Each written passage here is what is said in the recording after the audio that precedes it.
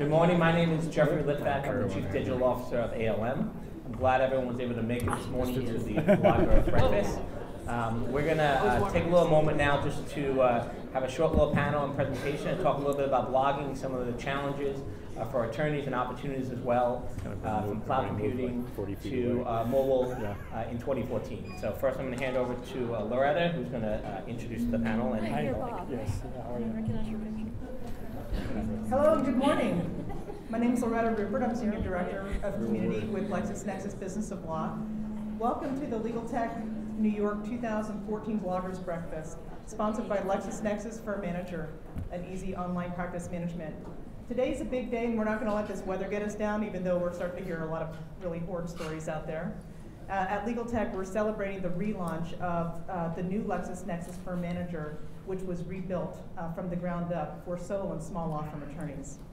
And this year, we have a prediction based off a cloud survey we recently did, and then also based off of some of the technology surveys that have been done by the ABA in 2013, that this is not only going to be the year of the cloud, but we also believe it's going to be, we're declaring it the year of the independent attorney. So as you'll see here, we have a new brand for the LexisNexis Firm Manager, which is the power of independence. And we'd like you to take this very powerful declaration that resonates for solo and small law firm attorneys in the world that we live in today. But there's so much more to share. We also welcome you to an educational track that we're sponsoring. It's going to be in the Sutton North Room, Evolution of Lawyering. There's 3 different sessions today. A small panel of independent attorneys talking about solo success and the real world insights. The second one's going to be a moot court appellate style debate, which is going to be pretty fun. That's going to be based off of the total cost of ownership, premise versus cloud. We've got some really great people on that particular panel. And then the last one is the ever-changing landscape of client engagement and expectations, where there's a team of experts who's going to be discussing the trends and engagement with clients using social platforms, online document file retrieval and sharing applications, tablets to get the work done and stay connected in online practice management. The sessions, again, will be held in the Sutton North Room. And then finally, on the tables, you'll find a couple of things. First, you'll find the final report of the cloud survey that we recently released, and we did a campaign throughout January on. And then this other one here is for you. So this is actually an offer for you to provide your readership. It's a 20% discount off of LexisNexis Firm Manager if they sign up by February 20th. And this offer is not public, so this is only for you to share with your readership. And we appreciate you providing us with this opportunity to share this with you this morning. So please make sure that you come by and visit us at the booth, and we'll go ahead and get started. Jeff?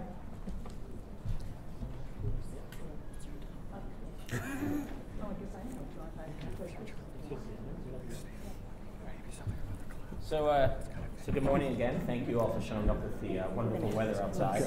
We're not going to spend a lot of time with this panel, but we wanted to get into a couple of issues around blogging and challenges and opportunities for the legal industry. A little tight up here, but we'll fit. A close family. So I thought I'd start by letting each of the individual panelists here introduce themselves and tell you a little bit about the blogs that they're working for and what they do. So Vivia, if you'd like to go first. Sure. Can everybody hear me?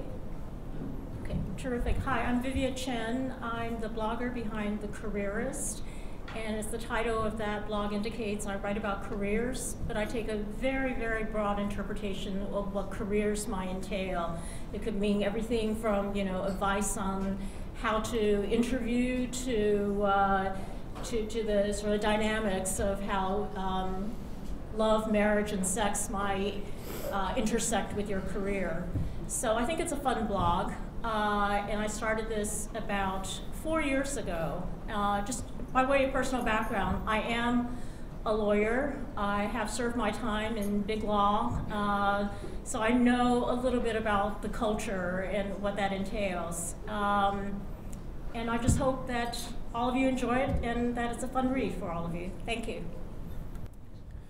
And my name is Bob Ambrogi. I write a blog called LawSites, where I cover the web and legal technology, not love, sex, and marriage at all. And I also I've been doing that blog since like 2002 or 2003, a long time. And then I also contribute to an e-discovery blog called the Catalyst e-discovery search blog, and write about e-discovery there. And then I do a podcast called Lawyer Lawyer, part of the Legal Talk Network, which is, we like to say, the longest running legal podcast. We've been going for 8 years or something with that. So. Yeah, Bob goes, when did you do your first thing back in the 90s when you started doing law on the net? before Bill Clinton invented the internet, or before Al Gore invented the internet. My name is Kevin O'Keefe. I blog at Real Lawyers Have Blogs, and I also have a company that I try and stay the heck out of the way of the people. We have about 35 folks back in Seattle and about 8,000 lawyers from around the world that blog on the LexBlog network on individual blogs, and about 1,000 blogs today, and it continues to grow. And it's an honor to be here. Thanks much, Jeff. And my name is Loretta Ruppert, and we have a blog called Business of Law Blog. It's with LexisNexis, where we focus on those matters of practice, we call it. That's actually another blog that we just recently merged in with it, of those things that actually impact law firms.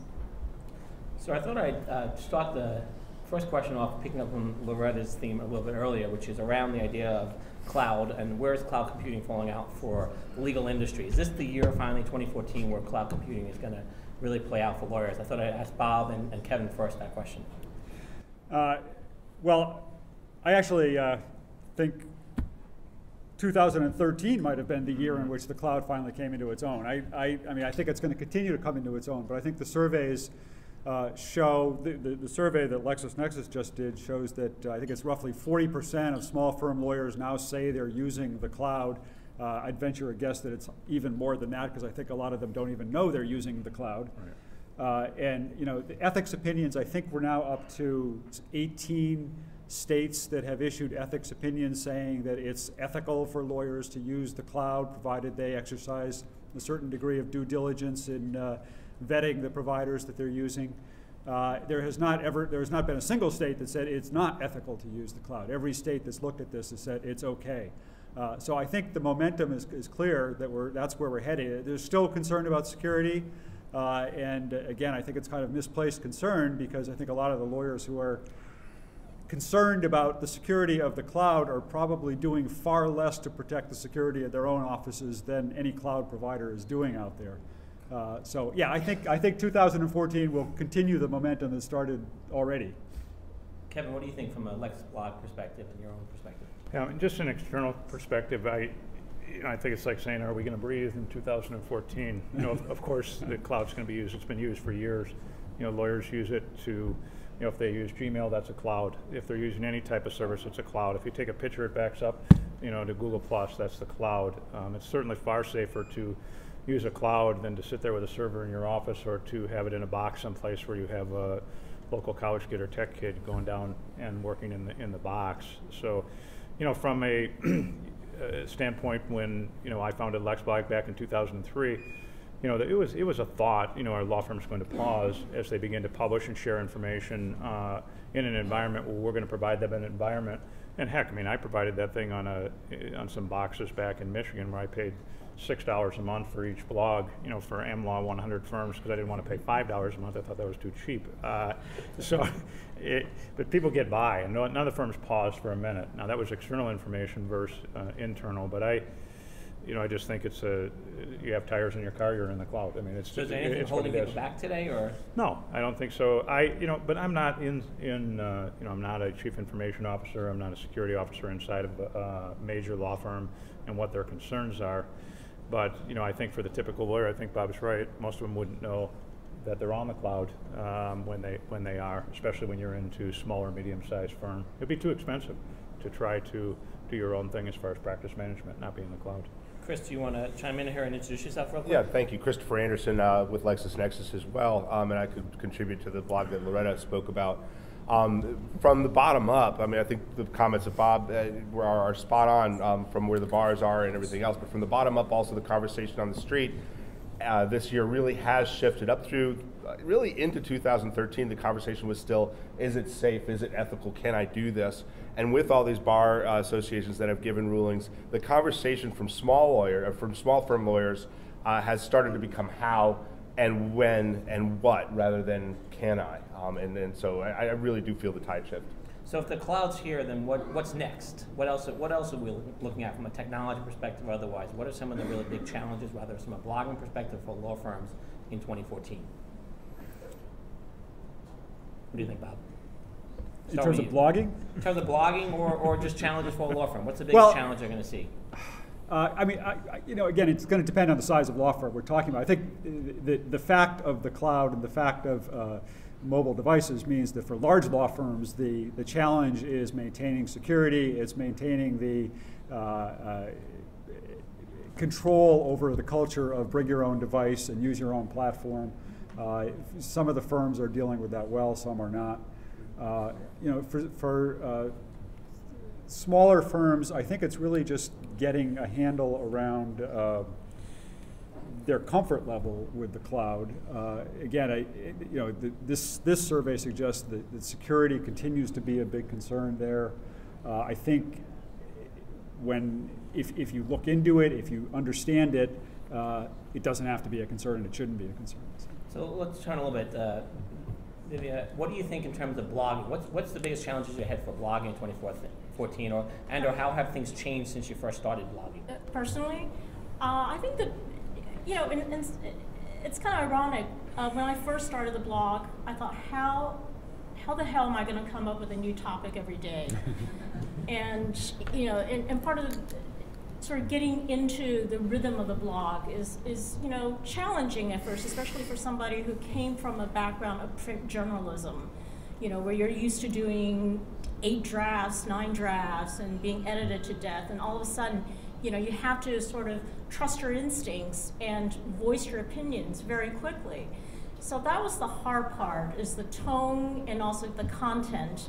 Over time, ironically, I found it to be easier, because once you get into that groove, you're sort of used to channeling,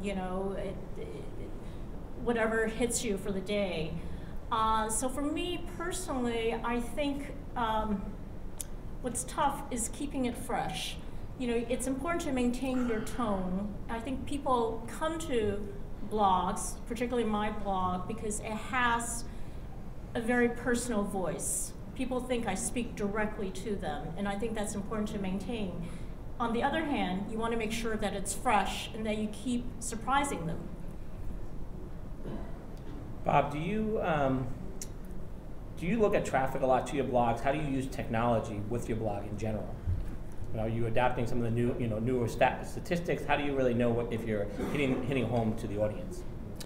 I don't really look. I mean, I'll look generally just to see which post is getting more interest or less interest. And the one thing I've learned from that is you can never predict which posts are going to get the more interest or less interest. The weirdest little things, I'll just throw up something because I have no time to write a serious post that day, and that'll take off and go viral. So I don't know.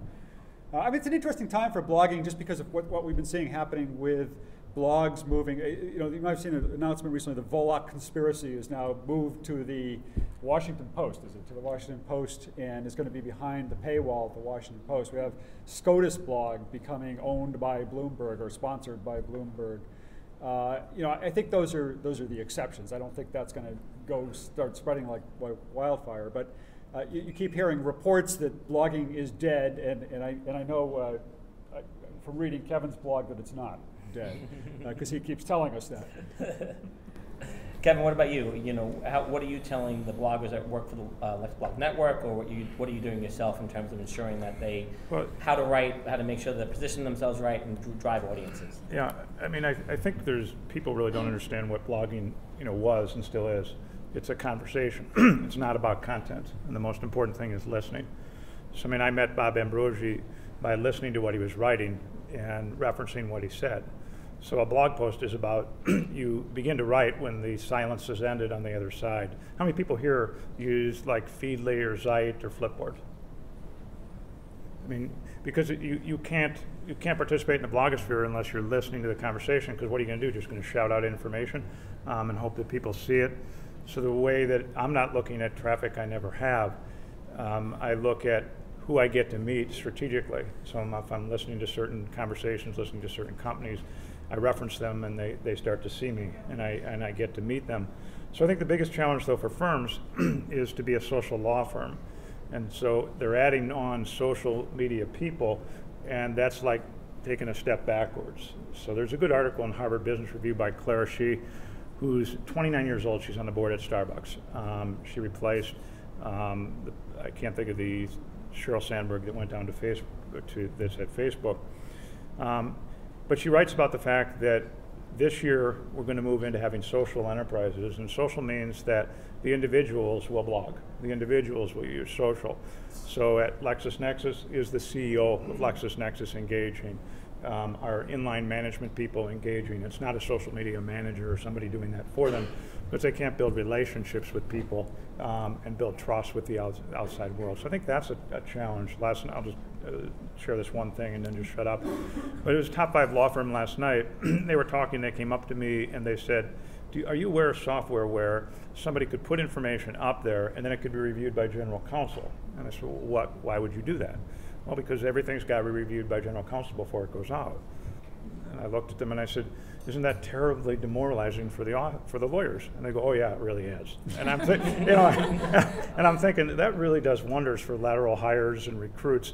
You know, when one spouse is at that firm and they're saying everything that I say has to be reviewed by in-house counsel. So as soon as people are talking about things, I'm not allowed to talk. The outside world is. I can't even share an article at LinkedIn without them knowing that I'm going to share it. I can't blog about that issue.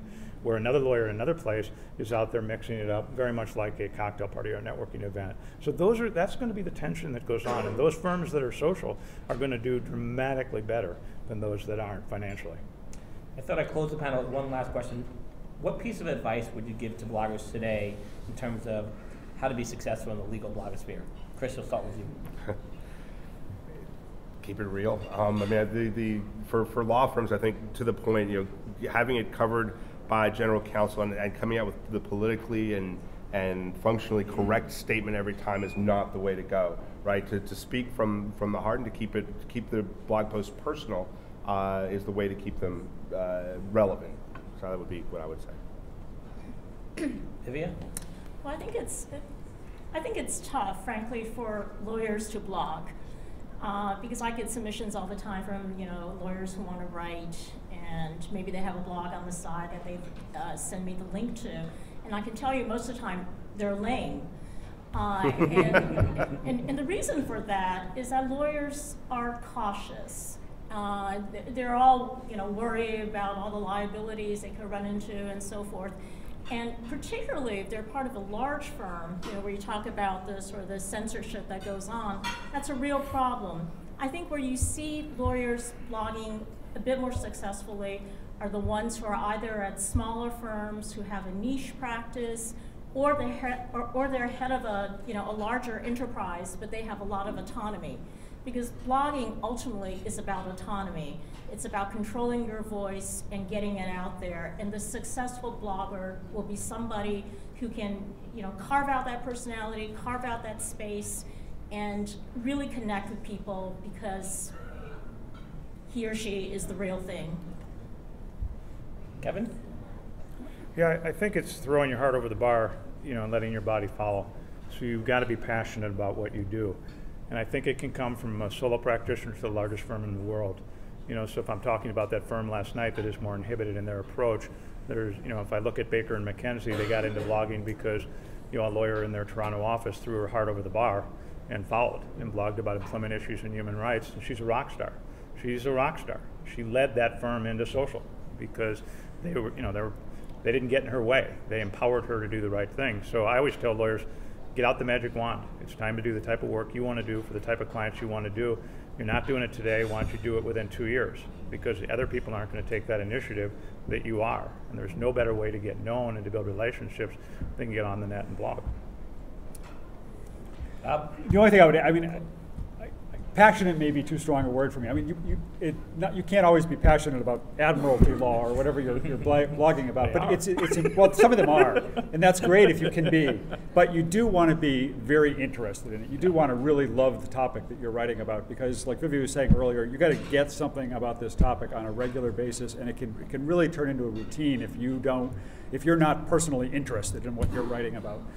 So passion, yeah, that would be great if you can get it, but get as close to passion as you can. Pick a topic you're really interested in, you really want to write about. And if I could just add one more thing, it's also kind of effective to go off topic sometimes. Oh yeah. You know, that's the way to really capture people's attention. Because, you know, if all I did was write about careers and, you know, what you should put in your 401k plan, I can tell you nobody would be reading it. But if you inject something that's perhaps a little personal, a little controversial, certainly provocative, you're going to get a lot more mileage. Again, the panelists will be around. I'm going to turn it back to eating and socializing. That's what it's really about today. I want to thank once again, LexisNexis for sponsoring this breakfast this morning. Thank you.